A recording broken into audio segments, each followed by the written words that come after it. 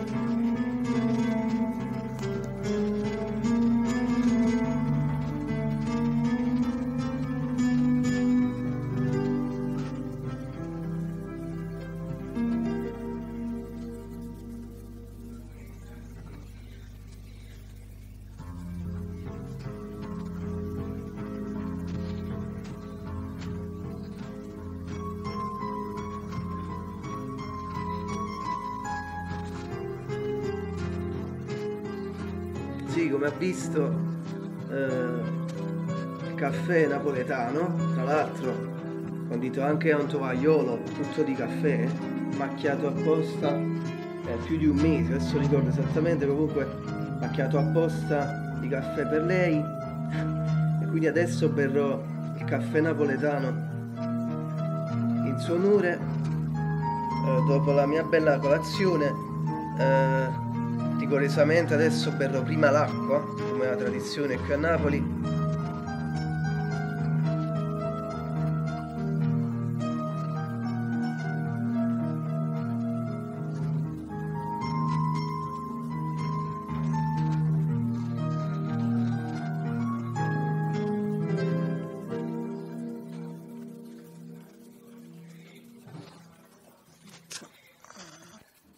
Così vuole la tradizione qui di bere prima l'acqua per non rovinare il sapore del caffè e poi subito dopo il caffè senza zucchero, che infatti adesso berrò.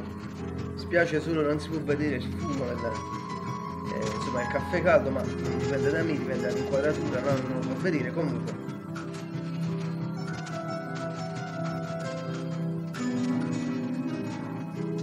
E ora, come si dice in Twin Peaks, come dice il nostro Dale Hooper di Twin Peaks, il nostro caro agente dell'FBI, e anche Gordon Cole, se non mi sbaglio, il suo personaggio, even bad coffee is a good that no coffee, tutto. Anche un buon caffè, anche un brutto caffè, dopo tutto è meglio di nessun caffè, Yeah, è vero, ma il caffè napoletano, signori, ladies and gentlemen, inimitabile, imbattibile, anzi un caffè che qua si pronuncia così, senza la doppia F, così semplice.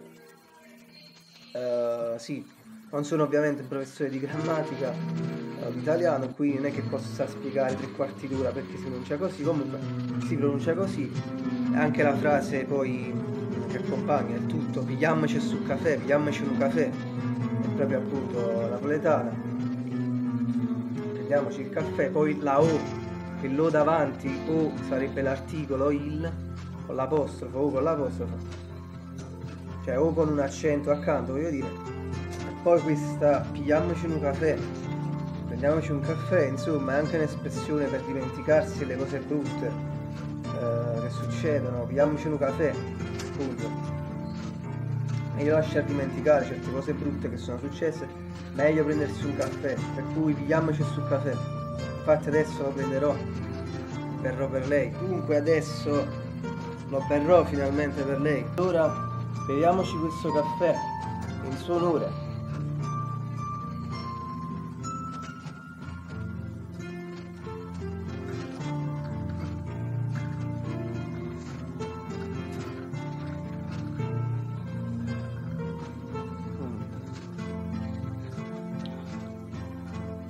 veramente straordinario.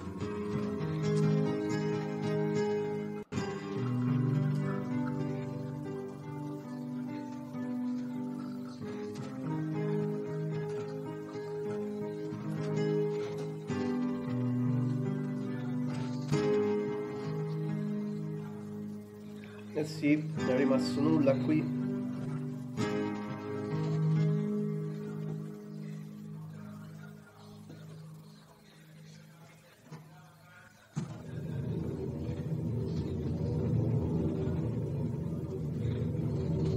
Eh sì, infatti buonissimo, veramente straordinario. Non si può spiegare. E allora confermo la frase di Twin Peaks. Even bad coffee is better than no coffee at all. Ma confermo, il caffè napoletano è una cosa unica. Spero che l'ho allietata in questa prima parte, questa mia prima sorpresa per il suo compleanno. Spero anche che lei prenda un buon caffè anche oggi, ovviamente lo prenderà. E poi attendo lei e anche gli altri per la seconda parte della sorpresa, che credo ci sarà domani. Sì, tra domani e sabato, poi capirete meglio di che si tratta. E in più, come extra, vi farò vedere anche una suite, diciamo, di altri video in cui ho inquadrato il caffè qualche tempo fa, più di un mese fa, non ricordo esattamente, a ottobre, non ricordo. Comunque questi video arretrati mi sono conservato apposta per questo momento, in cui inquadro il caffè, anche come lo verso alla caffettiera, alla tazza in cui lo contiene, la caffettiera in cui lo contiene. Sì, anche lo zucchero, come dice lei, è una droga. Ho visto quel video qualche tempo fa in cui dice che è una droga, infatti è così. Insomma, quell'intervista in cui dice che lo zucchero è una droga, tra virgolette, un tipo di droga.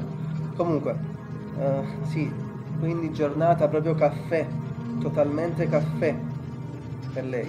Quindi questa prima sorpresa, e poi come ho detto seguiranno le altre, seguirà la seconda parte, diciamo, domani e dopodomani. E spero anche piacerà quest'altra parte. Have a great day!